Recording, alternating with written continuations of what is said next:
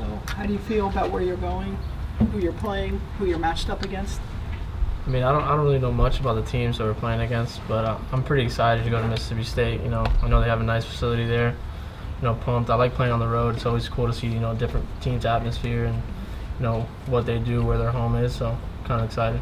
A lot of people thought you guys were going to be a top 16 seed. How much did it fire you up a little bit that you guys weren't, and how much do you need to prove to people now?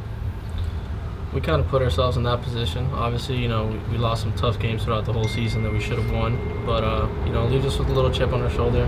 We're from Miami, so most of us on the team are at least. And, we play with that high energy, a lot of emotions in our body. So we're excited to go on the road. We're excited to play against some big teams. How is it to be able to get back into regionals after missing the last 2 years? I know Gino talks about the goal is to win a national championship, but this is the first step you have to take. How much did it mean to you guys to start a new streak, per se? Yeah, obviously, I'm happy to be the team, to get us back into a regional, be that, back in the playoffs, but it's not our ultimate goal. We want to, we want to go to Omaha, we want to win Omaha, so it'd be cool to be, that team to get us back into, Omaha and hopefully win it. Alex, just your thoughts on the way you guys have been playing, kind of going into the tournament as a whole, these last however many games, a couple of weeks here. Pretty confident. We've been swinging the bat good here at the end of the stretch. Obviously, I feel like we got to play better defense. As a team, the infield and the outfield, pitching, everything. We got to, defense and pitching really wins championships, and that's what's going to really separate us from, the other teams in our regional and hopefully beyond that point. You touched on Mississippi State, knowing their facilities are good. Do you know much else about their program or any of the guys on the team there? I remember playing against a few of them, in travel ball growing up and stuff, but I know that they get a packed house. They seat a lot of people, and it's an SEC stadium, so it's gonna be fun to go over there.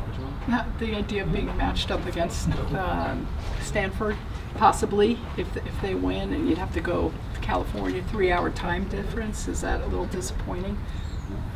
I think it'd be cool, but as of right now, I'm just thinking about getting past the regional, and if we happen to go to Stanford, we go to Stanford or wherever it takes us. And your season is so much better this year. What's been the biggest difference? And just put in the work in the off season. Change a few things that I needed to change, and I feel like hitting is contagious, and basically our whole lineup's been hitting all year. And once you see the guy in front of you, you get a couple hits. You just feel like you're gonna go up there and get a hit. Do you feel like every time you get up to the plate, you might put one over the fence? I'd like to think that, but it all depends on what pitch I get, what the location is, my timing, all that stuff. There's a lot of factors that play into it, but I'm just trying to put together a good at-bat. Were you surprised? By the way, I was surprised that you didn't get any postseason honors as far as all ACC or second team or whatever. No, obviously, it kind of leaves me with a chip on my shoulder that I feel like I had a good season, but other guys had better seasons than me, so obviously I got to work harder this off season. Hopefully get one next year.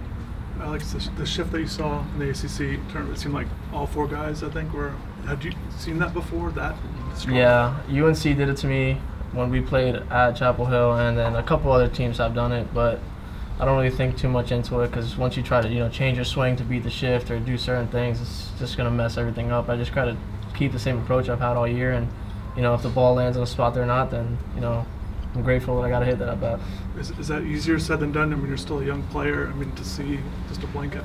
Yeah, it's definitely easier said than done because when you look up and you see everyone running to the right side of the field, you're like, oh, here comes the shift again. But I'm kind of used to it now. It's been happening all year. We did it to me in the fall, so I'm just kind of used to seeing people on that side of the field. It's not that really big of a deal.